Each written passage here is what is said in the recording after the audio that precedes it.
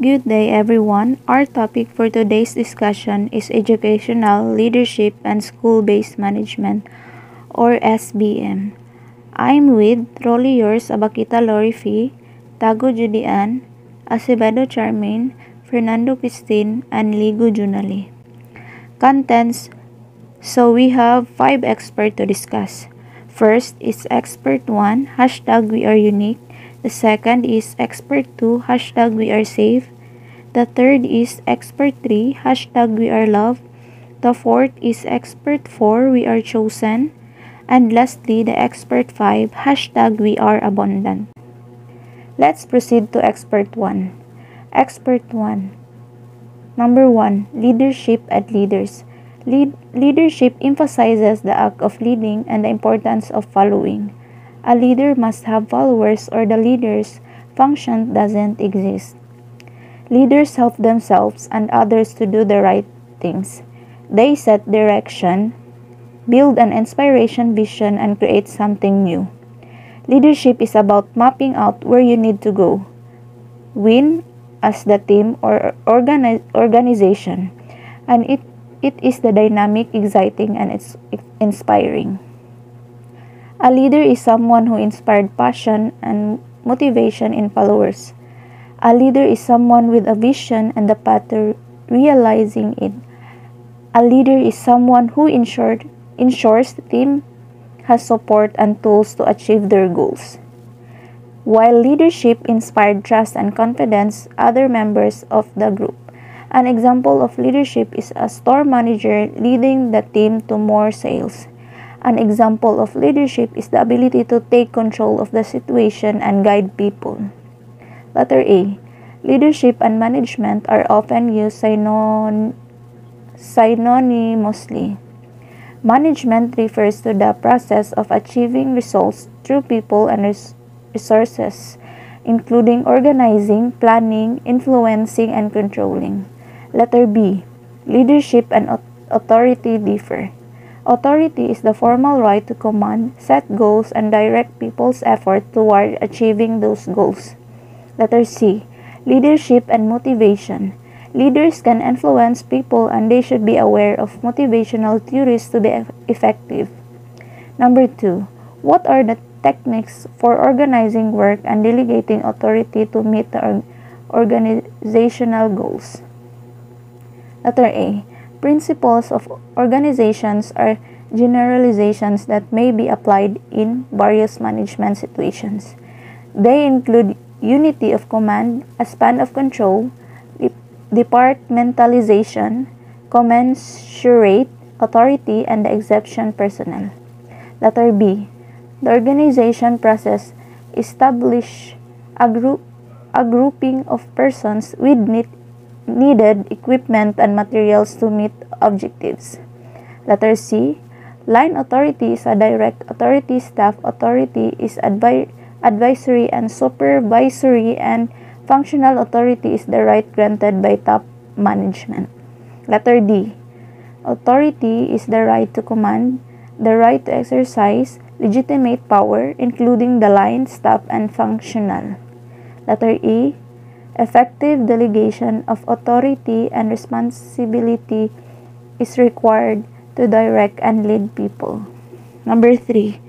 Leadership and organizational purpose. Positions of leadership are established in work settings to help organizational subunits to achieve the purposes for which they exist within the largest system. Organizational purpose is operationalized as a direction for collective actions. Organizational leadership is a management approach in which leader helps set strategic goals for the organization while motivating individuals within the group to successfully carry out assignments in service to those goals. So what is the example of purpose of leadership? What is leadership purpose examples? For examples, to help the people around to achieve and success and happiness as they defined it. leadership purpose statement is my beacon. It's enabled me to achieve deeper connection to my work. It also helped me be fully satisfied with my job. Number 4. History and rationale or basis of SBM. To set a context of examining the relationship between the base management approaches and other schooling variables, the following is brief review to the decentralization cycle in U.S. educational history and the arguments for school-based management which characterize the current decentralization movement. So what are the main purpose of SBM or school-based management? Its purpose is to dissolve the decisions on student learning and resource deployment to the school to enable it make school-based policies which better meet the needs of students and enhance their learning outcomes. School-based management or SBM is a strategy to improve education by transferring significant decision-making authority from the central office to individual schools. SBM provides principal, teachers, students, and parents greater control over the education process by giving them responsibility for decisions about the budget, personnel, and curriculum. Through the involvement of teachers, parents, and the community stakeholders in these key decisions, SBM can create more effective learning environments for children. Expert to leadership as non-routine influence. Leadership as non-routine influence. Leadership does not reside in the routine activities of organizational work. Instead, it occurs in response to or in anticipation of non-routine organizational events. This defining element was suggested by Katz and Kahn in 1978, who considered the sense of organizational leadership is the influential increment over and above mechanical compliance with the routine directives of the organization. Non-routine events can be defined as any situation that constitute as potential or actual hindrance to organizational goal progress.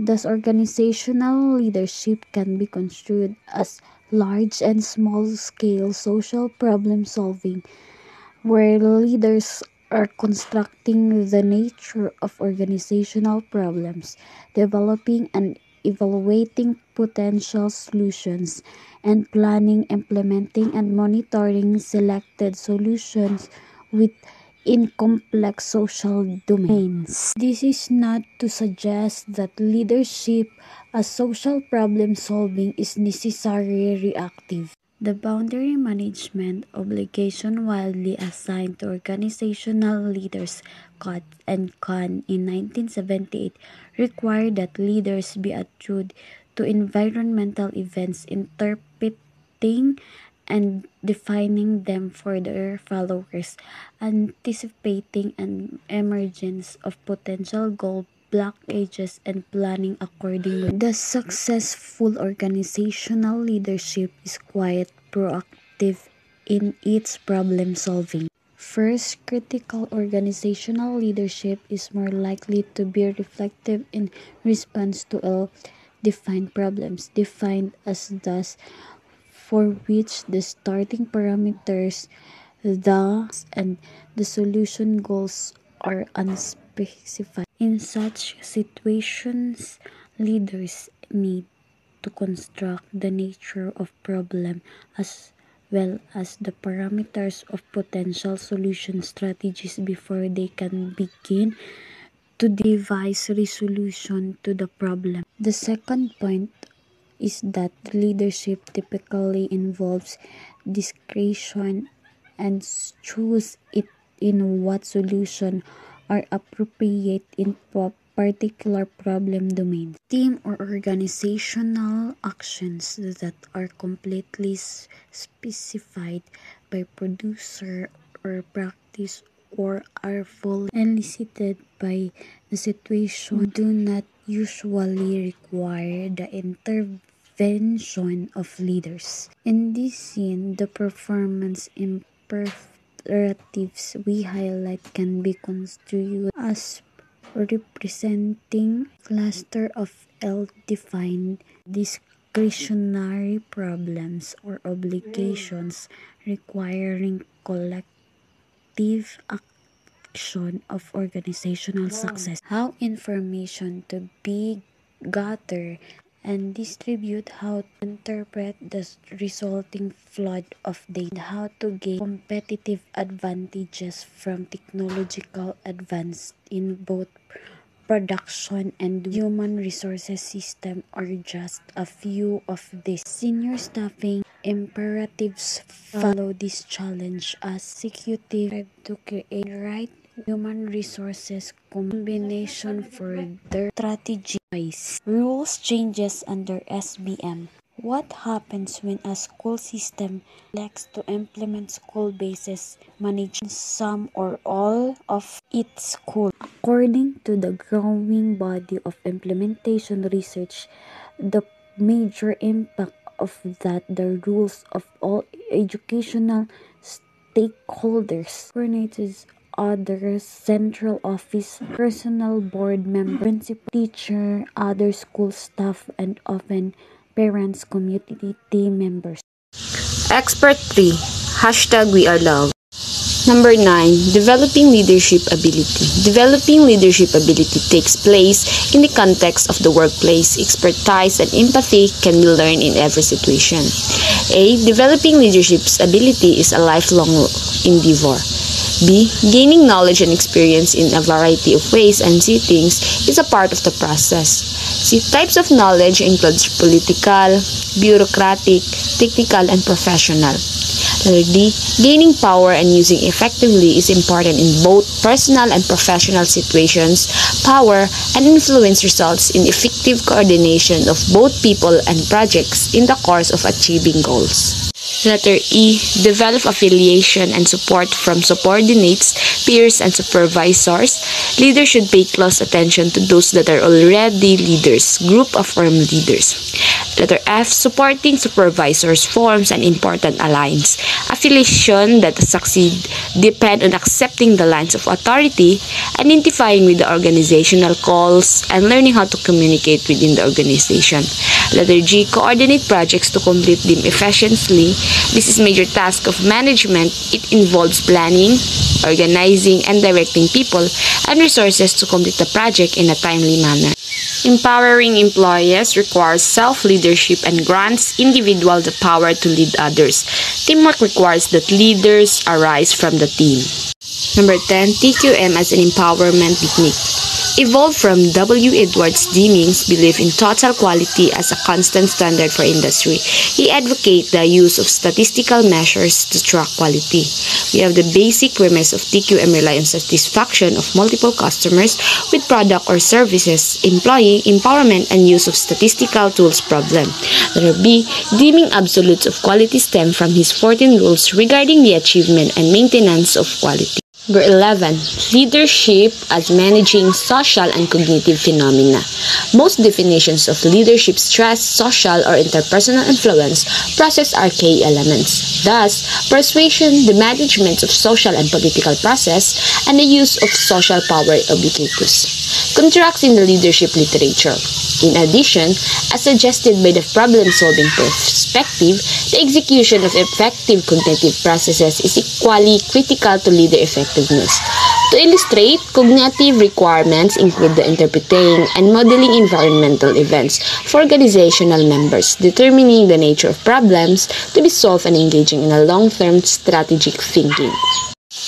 12. Obstacle to the success of SBM. Much of the literature on school-based management is concerned with the problems districts and schools have experienced with it. Some of these are implementation problems, some arise in connection with operating SBM structures, and still others have to do with the failure of many SBM arrangements to bring about the results desired by school and district personnel and the other stakeholders.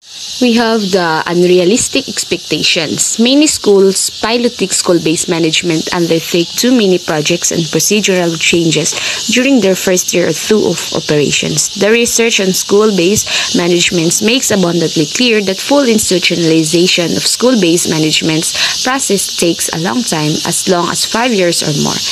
Insufficient support for site councils. Site councils, which are the bodies concerned with planning and decision-making in most SBM structures, are often given extensive responsibilities but lack the qualifications to carry out those responsibilities. Typical problems include lack of knowledge of school operations, member of newly formed council teachers, non-certified staff, and perhaps parents and students, who generally possess little knowledge of school budgets, facilities, and personnel policies, issues, and other matters about which they are expected to give input and or make decisions. We have also lack of group process skills. Council members are likewise often deficient in the skills of group decision-making, conflict resolution, problem solving, and the other required for effective. Lack of clarity about the rule. Is this council a decision-making body or an advisory one?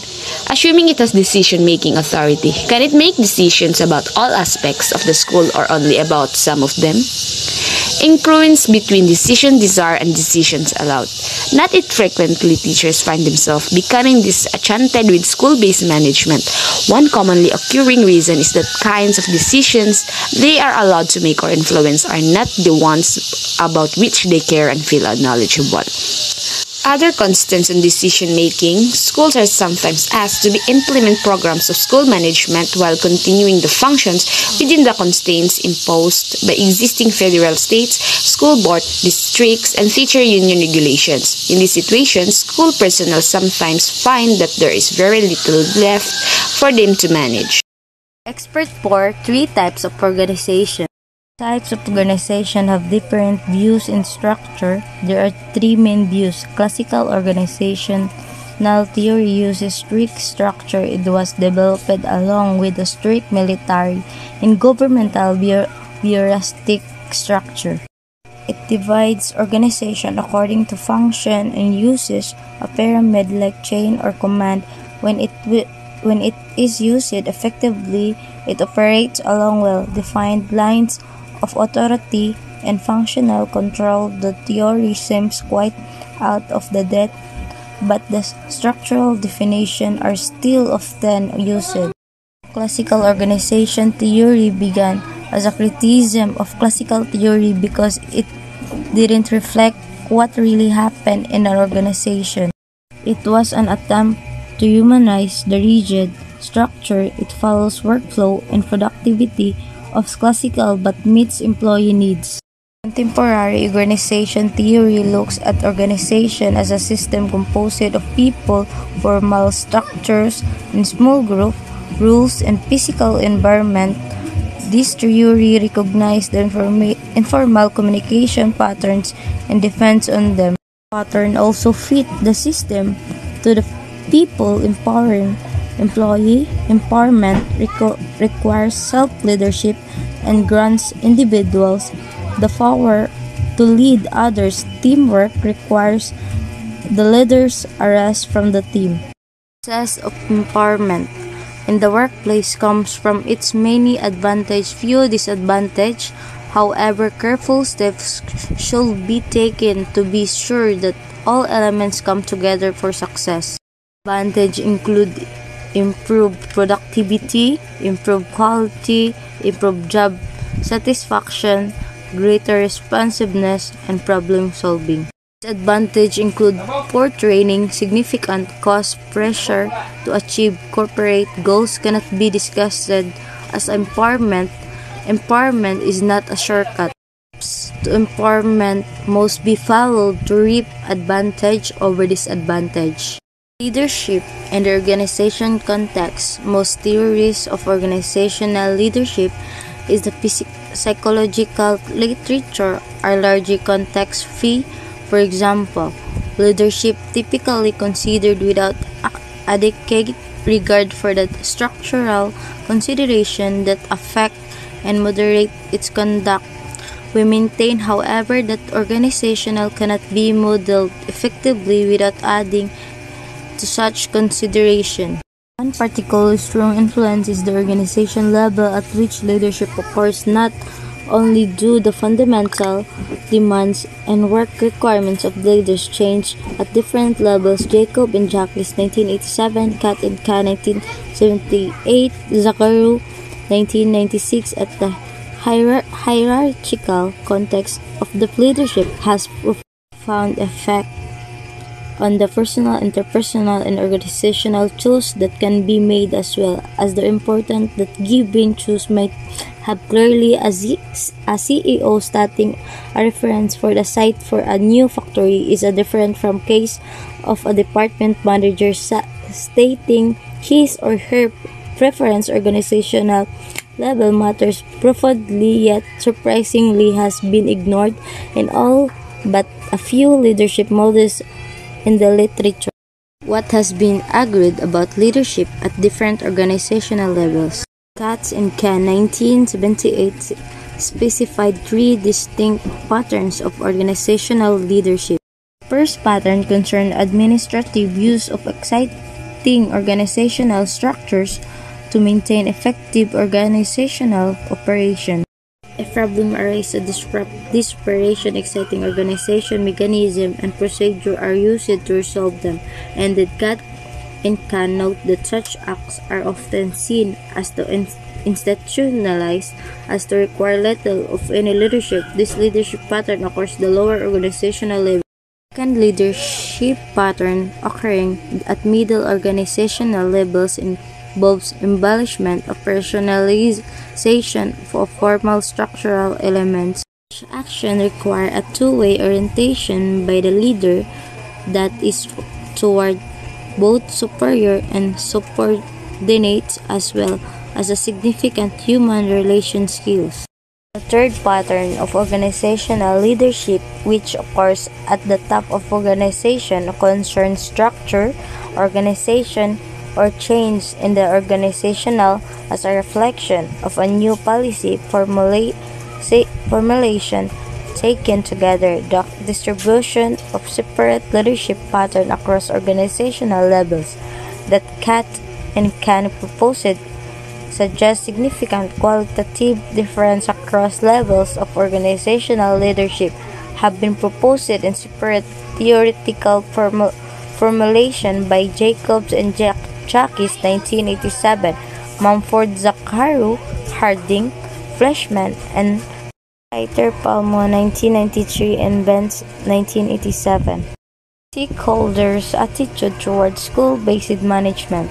Several research address the subject of the attitude towards the school-based management held by those who have been involved in SBM efforts. Some of these, most notably the attitude of teachers towards certain types of decision-making responsibility, have been touched upon. Staff members generally perceive their school as being more responsive under decentralized arrangement, with responsiveness defined as the ability to adapt resources and procedures to students' needs. Student satisfaction with the schools has been shown to increase under school-based management.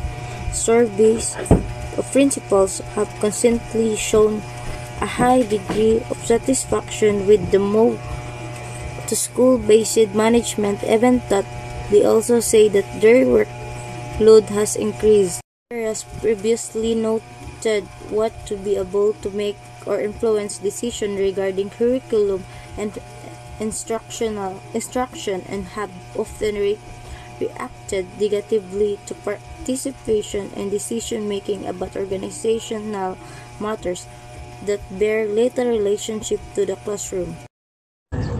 Expert 5.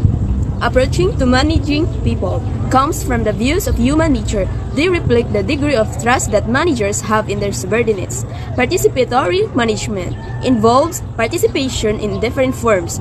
Today, it is used to guide performance and self-managed teams.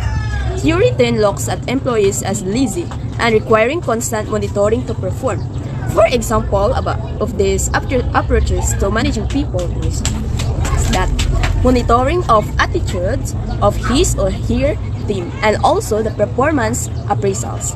Managing people like other aspects of management, or indeed other aspects of human behavior. Major conceptual approaches to leadership. These defining elements and the conceptual perspective of organizational leadership, which are the following: the strategic management, organizational system theory, and performance effectiveness models of leadership. Strategic management, it could be the ongoing planning and monitoring, and provides overall direction by developing plans and policy designed to achieve objectives. Social and interpersonal exchange. The social exchange approach to leadership is perhaps the most popular and pervasive perspective in the literature. Leaders provide direction, guidance, and activity structuring to collective members. The major unit of analysis in this approach is the relationship between the leader and his or her followers. Because leaders provides direction and guidance to his or her followers. And it could be the process of exchange of information, ideas, and feelings between the leader and the followers. SBM and students' performance. The ultimate measure of the value of school-based management will be the outcomes observed in students who attend site-managed schools by Arterbury and Holford. Improving student performance is not a stated goal in most school-based management. Efforts and thus decisions are often made without student outcomes goals in mind. For example, SBM school-based management lead to greater creativity in the design of programs. Main purpose of SBM, which is the policies to meet the needs of students and enhance the learning outcomes